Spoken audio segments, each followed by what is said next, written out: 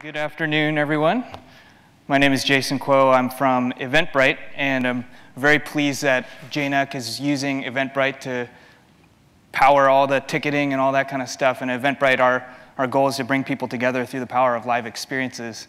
And this has just been a great experience for me to actually meet people like you in the audience and people like you, like all the presenters and everything, and just chat about all the different things you guys are facing. And it's so cool to be able to do that live, which is just a neat thing. So my talk today is called Starfish IT, and I'm going to get to that in a little bit. And I'm going to talk about what we did at Eventbrite to be able to scale up our Mac management and authentication infrastructure. And that's a picture of me, but I'm right here, so I'm going to move on. So what are we going to talk about today? First thing we're going to talk about is, what do Starfish have to do with IT? What does a Starfish IT organization look like? And how can you get there? And then at the very end, I'll have some time about questions. So just a little bit about myself. I'm going to put a little picture up here. This is me. I know it kind of looks exactly like I look like right now, but this is actually me in 2003. So I've been managing Macs since 2003, and if you look on this slide, you'll see some iBook G3s. And I worked at an amazing high school in East Palo Alto where I was setting up these 40 iBooks to put in these laptop carts right before school was about to start. And if you'll notice, one of them has a target disk mode picture on the top. You guys recognize that? And then what I'm doing here, I'm doing monolithic imaging from one computer to the other using FireWire 400 on spinning drives. And if you'll notice, I actually have, do we see it? I think there are 8 computers up there. So I exponentially scaled it by using 4 FireWire cables instead of 1. So it took me about 45 minutes per computer to set it up, but I could do 4 at a time. So that meant I could do 4 in an hour, and it was just me by myself in this garage setting it up. So it took me about a week to do it, but that's just kind of a little tidbit about me. Those Macs, I think they had 128 megabytes of RAM. They were pretty awesome, and a CD-ROM that popped out. So this is me 10 years later. I know I look about the same and have the same haircut and everything like that, but that's me in 2014, and this is at our Eventbrite office in San Francisco, our old one. We're now at a new one, and we're getting ready for an office expansion that basically forced our hand in terms of thinking about how in the world are we going to keep track of our Macs and support our users, because we're opening up a Nashville office with a whole bunch of customer support agents, and we didn't have any IT staff there. So we said, hey, how are we going to do this? On there, you can see a couple members, some of my teammates at Eventbrite. We use Bright lingo for a bunch of different things. So our IT team is called Bright Tech. So that's Aaron and Frank. They're part of the Bright Tech team. And here we are setting up and imaging a bunch of computers, this time using Casper and not a whole bunch of FireWire 400 cables. So I'm going to start off by talking about a book. So there's a book called The Starfish and the Spider. It's by someone named Ori Brofman and Rod Beckstrom, and it's a really fascinating book. Has anybody in here read this book before? Anybody? Okay, so it's awesome. You can check it out for free from the library. I have it checked out on an iOS device using the free ebook checkout stuff, so you should totally check it out. So Starfish and the Spider, what they do in this book is they trace the trajectory of a whole bunch of different organizations, and they compare why certain organizations were so powerful and so unstoppable and why certain organizations weren't. So some of the ones they looked at were things like Wikipedia and Craigslist and Napster and Skype and all these different examples of decentralized organizations that were able to basically spread out really rapidly with very little overhead, with very little oversight, not that much centralization, and they were just decentralized organizations that just worked. And they couldn't, they tried to understand, well, what made them so powerful? And one of the analogies that they looked at was the analogy of a starfish. So starfish are these really fascinating organisms. And I'm going to put up a quote up here and read it to you guys. So with a spider, what you see is pretty much what you get. A body's a body, a head's a head, and a leg's a leg. But starfish are very different. The starfish doesn't have a head. Its central body isn't even in charge. In fact, the major organs are replicated throughout each and every arm. If you cut the starfish in half, you'll be in for a surprise. The animal won't die, and pretty soon you'll have 2 starfish to deal with. Starfish have an incredible quality to them. If you cut an arm off, most of these animals grow a new arm. And with some varieties, such as the Lynchia, or long-armed starfish, the animal can replicate itself from just a single piece of arm. So this is this pretty crazy thing. So a starfish doesn't have a brain. It's just a giant collection of neurons. And when it wants to move from one part of the ocean floor to the other, all the neurons just kind of talk to each other, and they make a decision together. You know, hey, starfish arm, move over here. You know, starfish arm number 2, like, move over here. And it just kind of glides its way over. And if you cut an arm off, boom, you know, it can regrow a new arm. So this kind of got me thinking about, hey, what would this look like in an IT situation? So they studied another lesson from history, which was the conquistadors who came from Spain and started conquering all the civilizations in the Americas. The Aztecs and the Incas, all these great civilizations, they fell really rapidly. And one of the reasons that they fell really rapidly is because they were centralized organizations. So the Aztecs, with Montezuma in present-day Mexico, when Cortez came in, he laid siege to the capital city, and they laid siege to the capital city for a year or 2 years or something like that. And then within that time, they took out the ruler Montezuma, and the whole civilization collapsed in less than 2 years. But they ran into a problem when they went to present-day New Mexico. They ran into the Apache. So the Apache in New Mexico, they were a decentralized organization. They did have a famous leader named Geronimo, but even amongst all the different tribes, they all were pretty self-autonomous, and they could make their own decisions. And if you took down one leader, another one would spring up in its place. If you took down one tribe or one segment of the Apache, another section would rise up in its place. And they tried for years. I think when I was reading in the book, it was hundreds of years, and they couldn't take out the Apache. They just couldn't. And here's a description of the difference between a spider organization on the left, which is a spider. You guys are all familiar with it. If you squish the center of the body, the spider is toast. Whereas a starfish, you cut off an arm or part of the body, it keeps growing.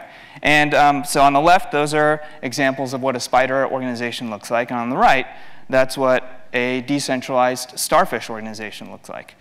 So just take a look at that. It's kind of interesting if you look at that list and you think of what your IT infrastructure looks like, or even what your IT organization looks like, and say, hey, what would it look like if our starfish, if our IT organization was more like a starfish? The one that I was chuckling, I can't quite put my head around for an IT organization is units are self-funding. I can't figure out how we would be able to do that. I think we need some budget approval for some of our stuff. But a lot of this is really interesting, and I'm going to point out 3. Number 1, for a starfish organization, if you thump it on the head, it survives. Number 2, if you take out a unit, the organization is unharmed. And number 3, the organization is flexible. Now look at the counterparts to this on the other side. If you take out a unit, the organization is harmed. If you thump on the head, it dies, and the organization is rigid. So I started asking this question: what does this have to do with managing Mac? So I know I've been talking about starfish for about 4 or 5 minutes, but I'm gonna get to it. So here's San Francisco, and here's our Eventbrite office. And in 2013, we had about 220 users and 2 offices and 4 full-time BrightTech members. And fast forward to 2015, we have about 550 users and 8 global offices and 6 full-time BrightTech members. So this became immediately something that we started thinking about when we were moving up to 8 offices instead of 2. We were opening the Nashville office. We were adding a couple staff members and figuring out how are we going to keep track and keep all this stuff managed. So we had a couple options. Here's our 8 offices in the world. If we went with a spider organization where everyone needed to talk to San Francisco to keep your users authenticated to keep your Macs in check and managed, we could do it like this. We could say, hey, this is a spider organization. Everything's got a home run back to San Francisco, and we'll keep track of everything that way. But I was talking with my manager about this, and I said, hey, I've been looking at this book called Starfish and the Spider, and what if we sort of imagined our global deployment of IT and Mac management and authentication more like a starfish? It would look a little bit something like this. So I have to confess, I actually watched SpongeBob before I had kids. And I have kids now, but now I don't watch SpongeBob. But anyways, I'm just pointing that out. So what if we looked like this? So Patrick Starr is a very friendly-looking guy. And to be honest, spiders totally freak me out. Like, I get really scared. So when we have a spider inside our house, my kids will come up and they'll say, Daddy, we have a spider. Can you get rid of it? And I run the opposite way. And I say, go find Mommy. She can take care of it. And my wife will go and scoop up the spider and gently lift it outside. But when I look at a starfish, and if you go to a museum and you see a starfish, I'm not scared of starfish. They just kind of like lump around and they move around. So what if your IT organization, what if Eventbrite's IT looked a little bit more like a starfish? So what I'm going to do is talk about 3 principles that I kind of identified, kind of from the book and then kind of from what we put into practice at Eventbrite. And these 3 principles are what has helped us and what has made our Starfish IT organization work. So Starfish principle number 1 is to decentralize. If you thump it on the head, it survives. So what do I mean by this? So what I started asking when we were looking at our infrastructure was, what if we decentralize our IT infrastructure to look more like a starfish?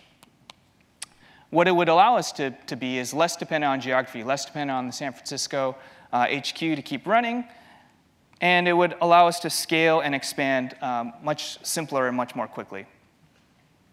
So for us, Eventbrite is a cloud service, and then our IT team internally also relies very much on cloud services, just like many of you guys. So I started asking this question. Instead of hosting all our stuff in-house and keep track of all our servers and all that kind of stuff, why don't we just entrust these kind of things, the maintenance, the backups, the database, keeping the JSS up and running, all that kind of stuff, why don't we entrust all that to the people who do this day in and day out? And for us, that looks like entrusting our JSS to JAMF, AWS for a lot of our cloud-hosted servers, and Okta for our authentication. So JAMF Cloud in particular has been an awesome thing for us. And so our JSS is hosted by JAMF. It's sitting in Amazon, and when I need an upgrade or retrieve something from the database or do a flush of anything, I reach out to the support team, and they help me out. They've been awesome in supporting us. So I noticed that in the security talk yesterday and in a couple other sessions, there's been a question about, like, what about JSS security when you're looking at hosting your JSS to be publicly accessible to the internet? If you're anything like us, we were pretty nervous about the idea of our JSS sitting out there on the public internet with somebody being able to, just being a username and password away from getting in to be able to execute any scripts, any packages, or anything like that. And so what we did, we worked with JAMF Cloud Services, and they worked with us to create special IP filters to restrict traffic to certain portions of the JSS. So the administrative portions of the JSS can only be accessed from any of our offices, but nowhere else. Whereas some of the more normal, benign parts like enrollment or policy check-ins or all those kind of things are accessible to the public internet, and they can keep running. And I keep hoping that one day, and I know they mentioned it, 2FA or SAML one day will kind of help mitigate this a lot more. But for now, this has been a great solution for us. So in doing this, we kind of get the best of both worlds. We get the security of kind of having the JSS in-house, but it's really not dependent on us being able to keep our San Francisco server room up and running with our JSS, poking a hole in the firewall, allowing certain traffic to come in, certain things to go out. We just say, hey, it's out, it's hosted by JAMF Cloud, they'll take care of it, and we don't have to maintain that server. We don't have to do SQL cleaning, fix Tomcat, anything like that. They just take care of it for us. And at the same time, we maintain control of the Casper shares and packages and all the deployment points. So the other piece to this equation is, so we have our decentralized JSS is our decentralized authentication. So to authenticate your users to various services, there will always kind of have to be a central user database. But the way we did it is we decentralize it in the sense that you can take it off-premise to a highly available solution like Okta. And then from there, you can build it on-premise, but it's all mastered by Okta to provide authentication that scales regardless of which office you're going to. So here's a little picture about this. So in your enterprise, in your company, in your school, in wherever you're running all your stuff, who's the identity master? So often, it's Active Directory. Active Directory is often used as single source of truth. What's your username? It's whatever my Active Directory username is. So 2 years ago, I started about 2.5 years ago, Eventbrite didn't have a centralized identity directory, and we only had 2 SaaS apps integrated with Okta. So what that meant is we had a chance to build this whole idea from the ground up. So we actually did pick Active Directory as our identity provider, but we did it in a kind of inverted manner. So Okta, if you're not familiar, is a single sign-on service. We do SAML, and you can do password pushing through Okta, and it can sign us on to a whole bunch of stuff without just authenticating once to Okta using two-factor there, and then you keep track of all access to your software as a service applications from that point.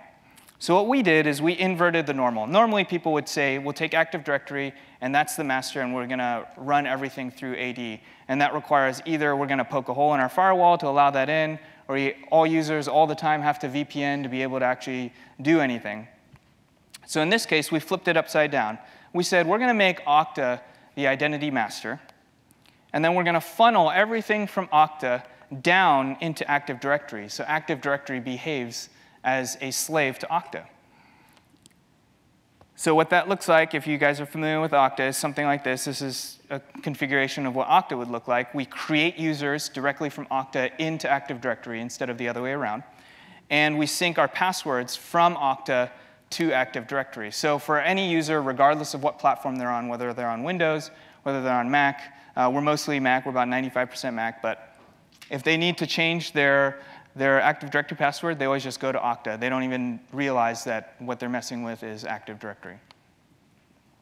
So what does this mean? It means that now we've made our authentication decentralized. It's not dependent on any particular office because it's reliant on Okta. We still have one source of truth. All our users get provisioned and deprovisioned directly from Okta. Passwords get pushed from Okta. We can even push groups from Okta to Active Directory. So it makes it seamless. We look in one place. So all the people on our team, if we're trying to figure out, hey, what's wrong with this user's AD account, we just go straight to Okta instead of fiddling around on the back end. And it's distributed. So you have lots of flexible options if you do it this way. By making Active Directory the slave to Okta, you can push portions of your users. Say you had like 5 domains, you can push the people from this department into one domain, people from this regional office into this other. You could do all sorts of things. You could stand up a brand new domain in a different site and push all the information down. The usernames, the passwords, the groups, all would be the same regardless of where you wanted to put, regardless of where your office was. You could do it anywhere, and you don't have to fiddle around with ADFS or anything like that. So Okta is a super high availability, highly scalable identity management environment. So it's accessible from the cloud. We trust them with the security, just like we trusted the JSS to JAMF Cloud. And then it provides a common vernacular. So when we're talking to our users, we just say, hey, it's your Okta password. Hey, how do I get onto VPN? You use your Okta password. How do I enroll in the JSS? You use your Okta password. We don't have to change our language based on what it is. It's just always their Okta password. And it provides super easy access to applications. So in Okta, it's pretty cool. Since Okta knows the password, you can just basically set up a button. And I've set up a Casper enrollment button. And since it's their password is their Okta password to enroll in Casper. If they need to enroll a device, I say, hey, go log into Okta, just click this button. And literally, they just click the button, it takes them, it signs them in, and they're already on the enrollment page with their username assigned to their computer, all that kind of stuff. It's pretty cool. So then, to make this kind of take the Starfish example out even further, we used AWS plus read-only domain controllers to kind of build this out. So Active Directory is very good at certain things, and read-only domain controllers are a great example of this. So with a read-only domain controller, you can have a read-only database, and you can put it out very, very far away from your home office so that you're protecting that one. And you can cache credentials out there, and replication only goes one way out to there. So this is what it looked like for us to starfish this up. So I'm putting all the pieces together, Okta plus Casper plus our read-only domain controller. So there's the Okta logo at the upper left, and what we do is we're pushing that down to our San Francisco and Nashville office read-write domain controllers. So we have 2 of those. And then from there, we're pushing out to 2 different AWS read-only domain controllers, one on the West Coast and one on the East Coast. And these are IP restricted, so only certain places can actually see what we're exposing. And essentially, all we did with the read-only domain controllers, we made those are basically LDAP-S servers, and they're listening on port 636 to certain IP addresses. And then one of my teammates, Aaron, rigged up this thing called Dyn DNS. So we have our LDAP DNS entry. And what it does is it points to these 2 read-only domain controllers in order. So AWS does go down. So like we all notice that when AWS East goes down, like a whole bunch of stuff is all of a sudden offline. So one of these is in AWS East. So I think it's number 2 is in East. Number 1 is in West. So if Dyn DNS looks at our read-only domain controller and says, hey, it's not responding, AWS must be down, it'll flip the switch and it'll point to the other read-only domain controller. And that's our way of simulating this idea of a starfish. If you cut off an arm, AWS East went down, within, I forgot what the timeout is, within 30 seconds to a minute, it'll flip over to AWS West and start authenticating against that. So, and Casper, at the end of the day, is pointing to the Dyn DNS entry, not directly to the read-only domain controller. So Casper has no idea which one it's authenticating to. It's just doing it. It's just authenticating. So enrollments for JSS admins to log in, all that kind of stuff is all running through this decentralized piece.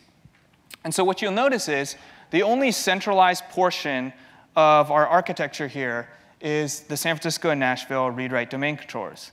But if you were to cut that part out, so if we got thumped on the head as a spider organization and our read-write domain controllers were totally offline and unavailable, what you'll notice here is this whole process is still going to work. People are still going to be able to enroll in the JSS. They'll still be able to receive policies. They'll still be able to log in. Our admins would still be able to get into Casper and manage computers, all that kind of stuff, even if our internet goes down, which can happen. So that's Starfish principle number 1, decentralized. So the question I pose to you is, how centralized is your IT stuff? If you thump it on the head, it dies. So Starfish IT principle number 2 is reproducibility. If you take out a unit, the organization is unharmed. So I started continuing this line of thinking, asking the question, what if we made our Mac management and authentication infrastructure super easy to reproduce? And this is distinct from, in addition to, traditional backup and disaster recovery. So the way we did it, and you kind of saw a piece of this already happening, was a combination of cloud-centric infrastructure instead of office-based or HQ-based infrastructure, simplicity, documentation, and using the right tools. So someone a while ago introduced me to this idea of thinking about fractals in every single thing that I do. And the idea with this is, regardless of the size of your organization, whatever you're doing, whether it's IT or some other business, think in fractals, infinitely complex patterns that are self-similar across different scales.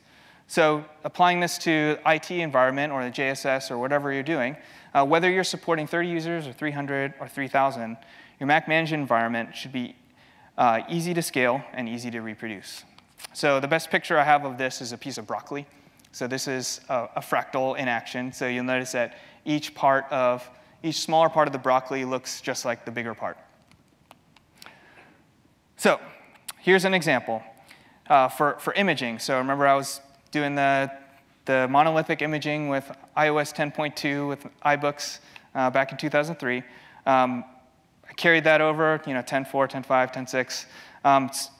How do you set up your Mac imaging environment so that even if you're supporting only 30 users, which I was doing at a previous job before Eventbrite, that you can scale it and reuse your work?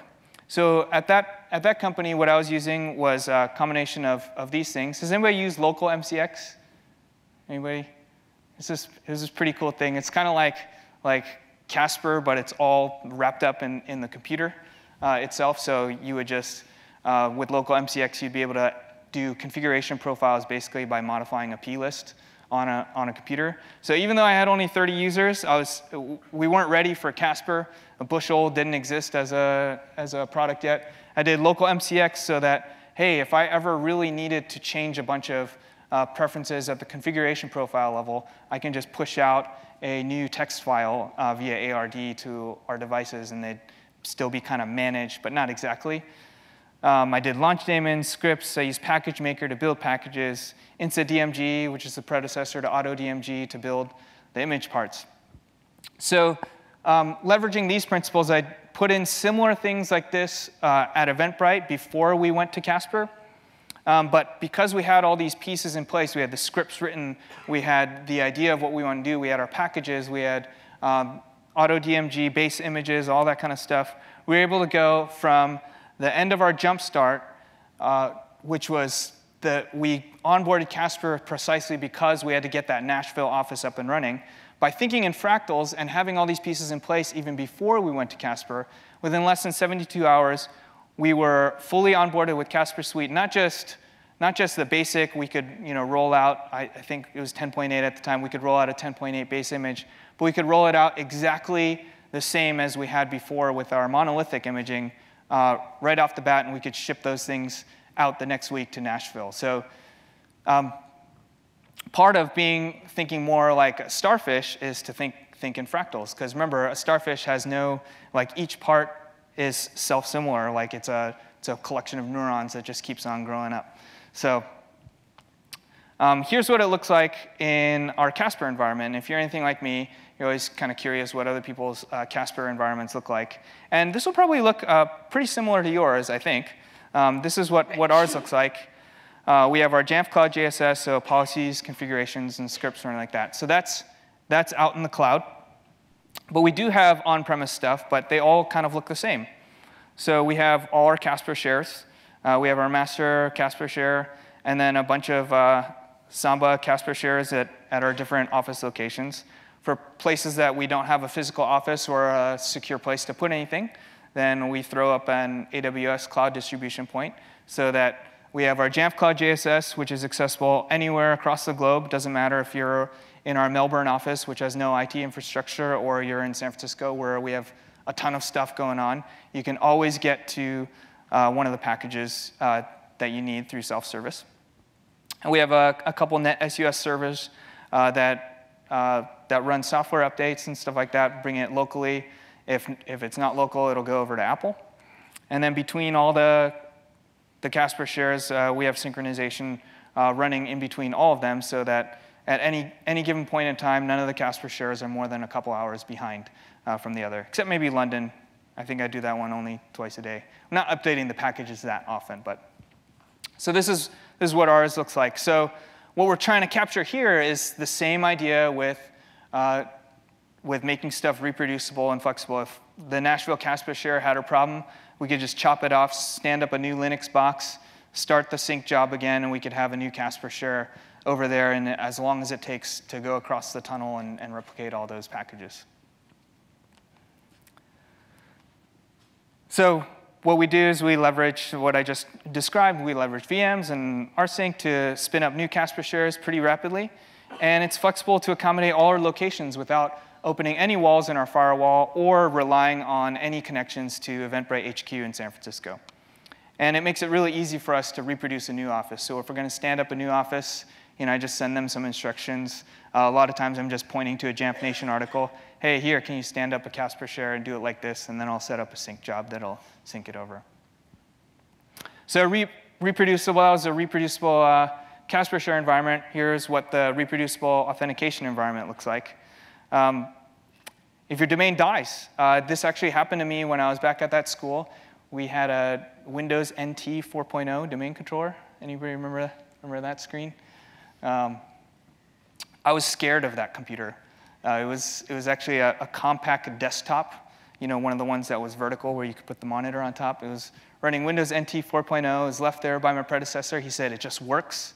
Just don't touch it. It'll be fine.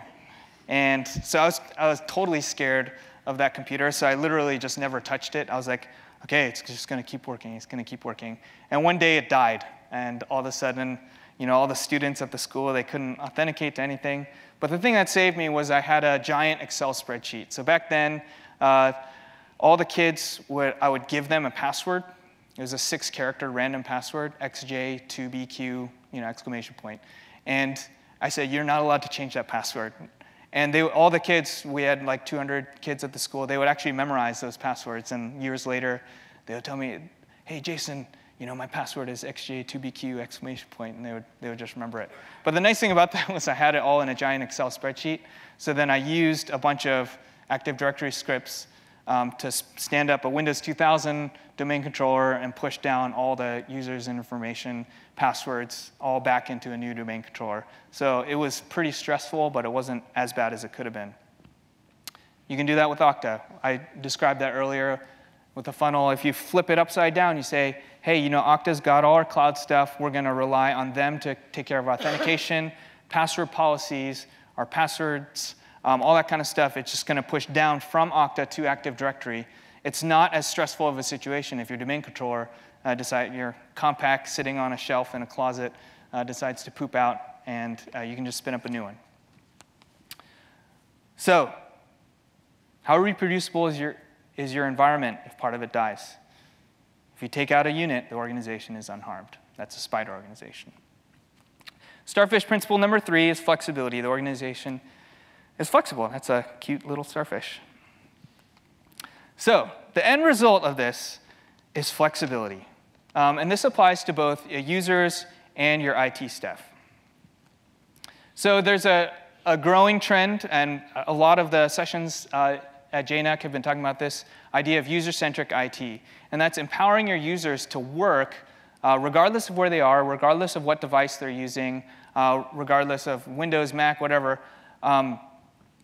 Empower them to be able to work the way they want to work, whether it's on their device, on a company-managed device, or a school-managed device. So we have users distributed across the globe. And I'm sure a lot of you are dealing with this in varying degrees. And this means that the traditional model of centralized IT, the firewall, the perimeter, it just doesn't work anymore. So what would it look like for us to deliver IT services in a starfishy kind of way that users are accustomed to? They pull out their phone, they pull out their Mac, and whatever they want to do, they can just do it, and while still preserving enterprise integrity and security. So again, we're doing this with Casper Suite and Okta. And just going to throw up a couple examples of what we're doing. So this is how we manage software updates. I'm excited, just like many of you, about what JAMF's going to do with patch management. But for now, we're doing NetSUS. We have internal ones, and then otherwise, if they're off network, then we're going to set them to the Apple one, and then we run a script that prompts them for whether or not they want to install their software updates. And then at the same time, that script is on the back end of self-service, which they just come over here, they click on a button, check for updates, and it's running that, and we're approving which ones are going to be let through. They click check for updates, it pops up a dialog box saying, hey, here's the updates that you're going to install. Making it flexible for patch management for your IT staff.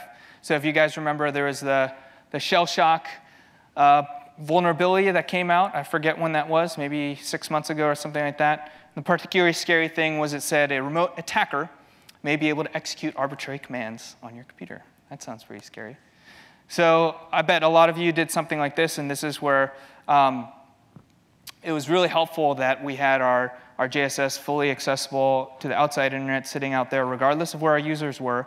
We were able to go through this process. So create an extension attribute to collect their bash version, create a smart group saying, and this is the Mavericks example, if it's 10.9.5 and the bash version is not whatever it was supposed to be, 3.2.5.3, then force install on the next check-in. So we were able to do that with patch management. So that's just a couple examples. So I'm going to end with a couple pictures. So Starfish IT, putting it all together. So one of the pain points that we were dealing with was VPN. So users had to install an app on their computer, OpenVPN. They had to log in, and they had to remember what their Okta username and password is. They had to type it in. They had to do two-factor authentication and get it all back in. So we've been able recently to kind of hook it all up and make it all play really nicely, and attach another security part of it using Casper to kind of keep it all nice and secure and make sure VPN's only running on the devices that we want. So this is what it kind of looks like. So we got the Mac end user, and that's a Casper managed computer. They attempt to log into VPN. And now the way they do it, they don't have to click on the OpenVPN thing anymore. They actually literally just go to Okta. And since VPN is leveraging LDAP, which is exposed through the read-only domain controller, they just click on a button that says OpenVPN. And they can pick, we set it up the same way. We have 3 VPN servers, AWS West, East, and South America. They can just click on the one that's most geographically appropriate, and it'll automatically log them in, walk them through the two-factor authentication process. And then on the Casper side, we're doing a policy check. We say, there are certain things that we want to be running on there. Is firewall on? Is firewall 2 on? Is AV running? If yes, sure, let's let them run OpenVPN and get logged into the VPN. If the answer is no, then we disallow VPN.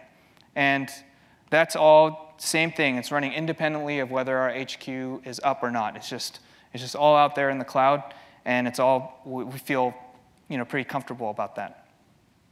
So this is what it looks like on the back end. When we provision somebody for VPN, the thing we do is we add them to a group in Okta. Remember, we're managing all of Active Directory completely through Okta, so all through the cloud. Through AD group push, it's an Okta feature. It pushes it down to the read-write domain controller. And then through standard read-only domain controller replication, it pushes it over to AWS. And this is just one box, but remember how we had it before. It's actually 2 boxes through dynamic DNS. And then we have our multiple VPN servers, and they all talk to AWS through LDAP-S. And there's your Mac managed by Casper. And all they see from the user perspective, remember, this is all on the back end, and to the end user, it doesn't really matter. What they really care about is this going to be easy, and I don't need to worry about all the security stuff. We're all taking care of that all through Okta, all through Casper. And literally, all they do is they just click a button. They say, users log into VPN. And then based on the previous slide, if all the security checks are there, let them through. If not, let's disallow it and pop up a message. Oh, Patrick, requisite. All right, so Starfish or spider? They both don't seem that scary to me in this picture, but I'm still more scared by spiders. So I'm going to end there. I'm going to ask a few questions, and just kind of like in all honesty, we're still a work in progress. We're still figuring this out. We're still asking these questions of ourselves as well. So just to put it out there back to you, what parts of your IT infrastructure are built like a spider? And what parts of them are built like a starfish? And what would happen to your Mac management systems or your authentication if your HQ went down? And what's one thing that you could implement after JNUC to enable your organization to be more decentralized, more reproducible, and more flexible? That's it. And I'll open it up to some questions.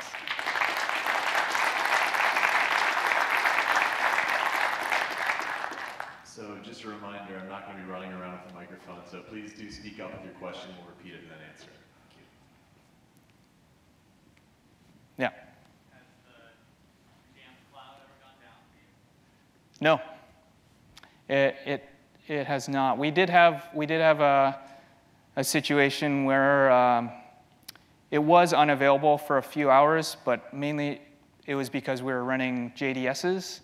And if you guys were familiar with the JDS, the way it was replicating it replicates entire packages back to the JSS and then back down. And so for us, basically, it was kind of funny because we had our JDS on site and it was replicating up to the cloud and then coming back down to the other JDS, so it was on site. And it was causing some Tomcat issues, so that's why we switched to Samba shares, and then we just sync them independently. But other than that, it's, yeah, fully running all the time. We haven't had any issues. Yeah. So I really love the idea of Okta being the master to AD. I think we're actually looking at implementing something very similar, but what do you anticipate would be the impact if Okta were to not be available, if it were to go down? Okay, so the question was, what would we have to do if Okta went down, basically? Like, we'd kind of be in trouble, honestly, because, so for the authentication piece with Active Directory and the read-only domain controllers, we'd actually be fine. Basically, what would happen is nobody would be able to update their passwords anymore. But authentication would still be fine because we have another script that runs and replicates all the passwords to read-only domain controllers so that if we had a problem there, at least for the time being, people would still be able to authenticate. But if Okta went down, since we're highly dependent on SAML for a lot of things, that would also mean we wouldn't be able to get into any of our other apps as well. So that's just kind of a risk we have to take, and we're trusting that they'll do their best job to keep it up.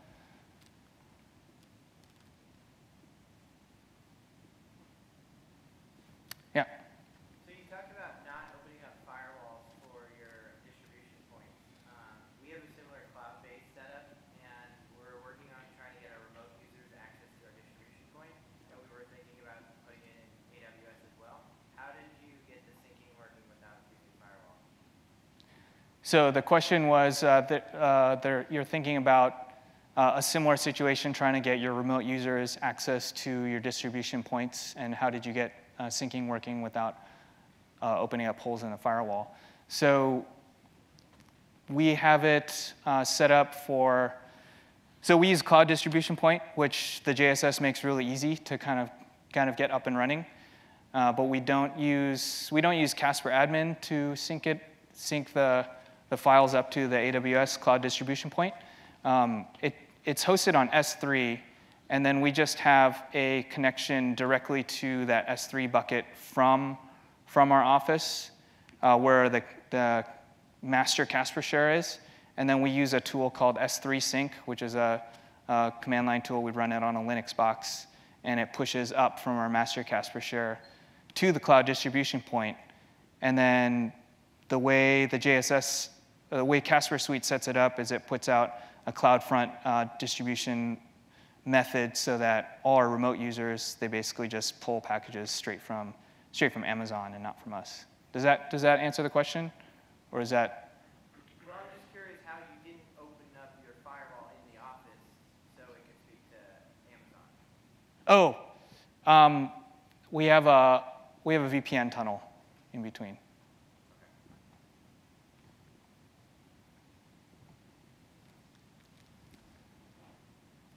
Any other questions? Yeah. Sure. You mentioned that Okta, they're able to go onto the website and actually reset their password to just get it set up. Do they also offer a tool for, let's say, I forgot my password, just out of curiosity? Does Okta offer that? Yes. Yes, they do. And it can send like an SMS or something like that to verify, as long as they had entered their phone number before. Yeah. Going back to the JSS, did you have any pushback on the cost of that, having JAMF maintain that for you, or hosting a server locally, or having like a server in one office and a backup in another office? Yeah, so the question was, did I get any pushback from budgetary perspective on hosting the JSS with JAMF Cloud instead of hosting it on site? So our kind of approach and our philosophy is very very cloud friendly. So our whole office is very open to putting a ton of stuff in the cloud. So there is an additional cost to host your JSS with JAMF Cloud, but I think it's actually really reasonable for what it is. And if you weigh it against the cost of, even if we stood it up ourselves in Amazon or had physical hardware on site, there would be some costs associated with that as well. And then the trade-off is the maintenance aspect. So I'm the primary person that takes care of Casper stuff on our team, and I'm also working on Okta stuff and some of the Active Directory stuff and some other things all at the same time. So I don't have the expertise nor the time resources to be able to figure out, oh, shoot, the JSS is kind of, the SQL database is having some problems. Like, I don't know. I don't have the expertise on how to do that. So the trade-off is, from budgetary perspective, we can pitch it to say, hey, it frees my time up to do some of these other things, and we allow JAMF Cloud, those guys are awesome to be able to handle that kind of stuff for us.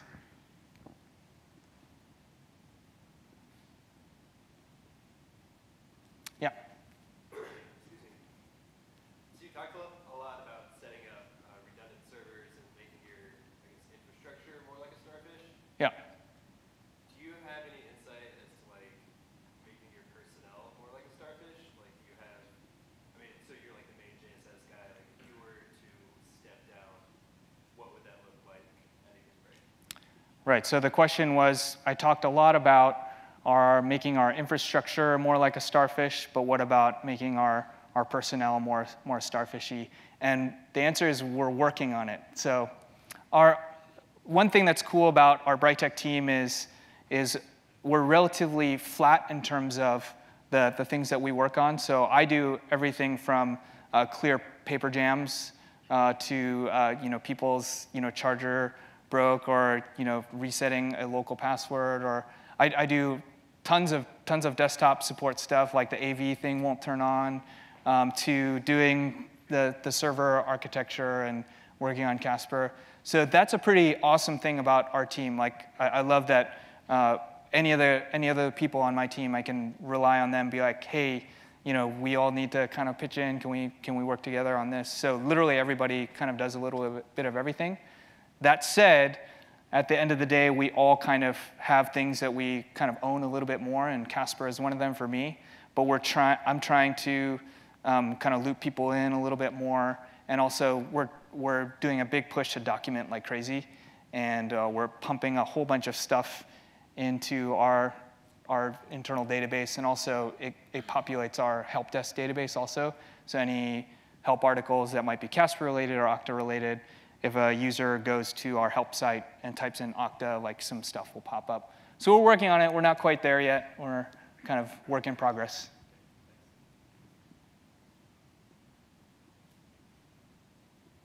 Any other questions?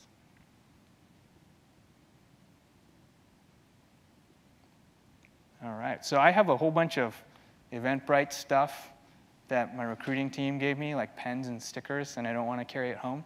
So you guys are welcome to come up and take what you want. You can ask me other questions. I'd love to chat more and figure stuff out. So.